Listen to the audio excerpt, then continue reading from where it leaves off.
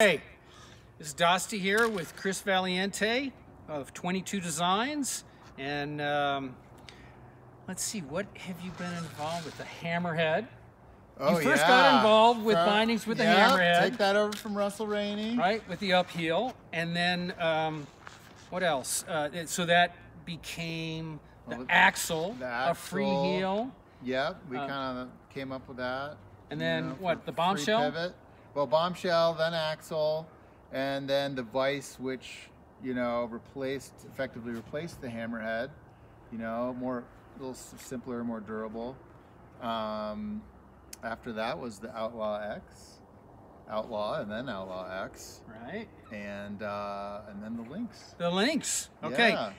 And so part of the reason I'm here, so I'm doing a quick little vacay to Jackson Hole, which Dostie's is view on the road. Yep, we're on the road here. And so since I was in the area and since my Lynx was out of date and I needed to update it, I figured I'd just drop by, okay? So I wanted to go over what's new on the Lynx for 22. And then Chris is also going to share some other things that are new in 22. And it's interesting, 22, it's 22. 2022. Right? But why do you guys call yourselves 22 Designs? I know that, but maybe. Yeah, sure.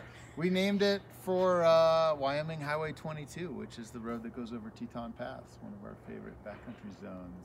Yeah, and I drove that, of course, to come over here, and I cannot wait to go out and earn some turns this afternoon. Yeah, there's some good snow right now. Yeah, I mean, there's a lot of tracks. It's a popular spot these days. If you didn't know, you'd be like, where's the lifts? I don't see the lifts, Yeah. but I see the tracks. Yeah, exactly. So it's really become quite the issue. So what's different this year with the Lynx? Yeah, so we'll start at the back here. We added this little lip, which makes it... Let's bring the camera in so you can see this. If you're at the top of the mountain and you don't take your ski off your foot, it makes it easier to stick your pole handle under there and just pop that up. Oh, yes. So you don't need to take your ski Don't need to step out. Yeah, and then we added an outer chamfer on the arms here, kind of shave a little weight, slim it down a little bit. How many micrograms did you save there? I didn't measure that yet. These tech springs, you can tell they're a little shinier, and they're also a little stiffer, and so that'll kind of give you some good boot retention there. So it's stronger. Yeah. Okay. Do you still need to lock her out going uphill? Yep, still want to lock it going uphill, but you really don't need to on the downhill. Just, we always tell folks when you step in, if you're at the top and you've gotten out of your ski, or if you're skiing at the resort, so once you close it, rotate that binding on your boot a few times before you lock in back here. It's something that some DNFit folks are a little more familiar with, but not tele skiers. No, rookies don't know that. Yeah, I do it. I've done it for years, and it's religious. You just you step in and you lift your boot and you rotate back and forth. If it pops out, then it didn't go in. If it stays, you're good. Right. Cleaning it out.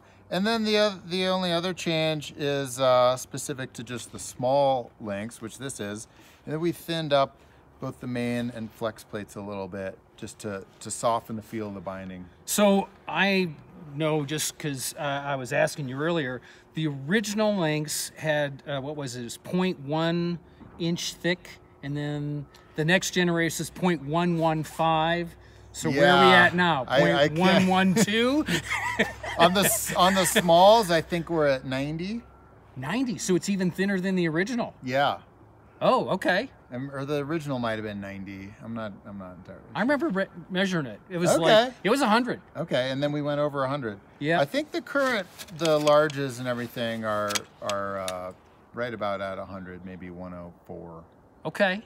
Yeah. All right. So not huge changes, but you can feel the difference. Well, here's the thing: it was 15 thousandths of an inch, and it was like, whoa, that's a lot stiffer. Yeah, for sure. Okay. If folks aren't familiar with our coil leash that we updated a couple years ago. They're pretty sweet now, easy to hook in and out. I think this is the best one. Yeah. Okay, and this is really subtle, but you'll notice it's wider than the Beaner, okay? And this extra width, that diamond shape, makes it really easy to grab with your thumb. With your glove on. With your glove on, to put it on or to take it off. Whereas others, I have to work, it requires more dexterity, and sometimes I gotta take my glove off. Yeah. And I don't with this. Exactly. So it's awesome. Now, the other thing you did on this, so it's a thinner plate overall, but the tab, the outline, and we changed the outline, as well as this is called the cam stop, and just to increase the durability a little more. Last year's were holding up pretty well. We did still see a few cracks, much improved if you have a binding that's 2 or 3 years old, but just to keep the main plates from splintering on the edges there. Yeah. So these are super bomber. Okay, so I'm going to go give it a test run here in a couple hours. Now, you have something else here. Yeah, this is the Kids Vice, which we introduced this year, and pretty excited to just kind of have this be a big part of our work towards expanding tele amongst the youths. We got to bring the kids in. If we don't bring the kids in, it dies. I mean, you got to grow it.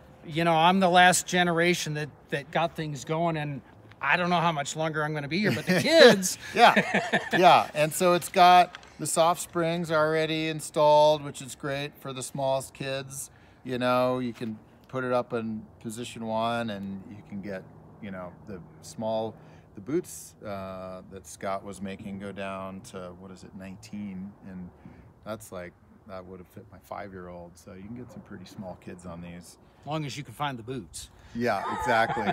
We've got a size run here of the kids' boots, as well as all the Scarpas, and so when folks are in town, they can come grab demos. Awesome. So, and this is in Driggs, Idaho. So it's on the other side of the Tetons. I can't see it probably because that garage is in the way. Yeah. But there's a beautiful view of Grand Teton. Yeah. It's amazing. So if you have not been to the Jackson Hole area, you got to come.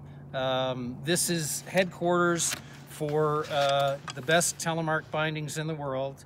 Well, Pierre makes a good one too. But I mean, I got to be fair, right?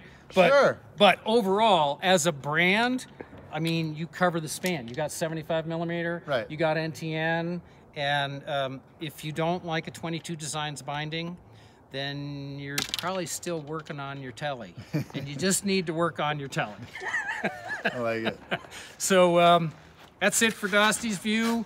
We'll check you out next week. I don't know what I'm going to talk about. Oh, I know what I'm going to do. While I'm here, I'm going to talk with Scotty McGee. Oh, nice. We're going to do a little technique, so that'll be next week. Ah, perfect. All right. So in the meantime, hey, make sure you get out there, drop a knee, and spread Telemark. Happy 2022.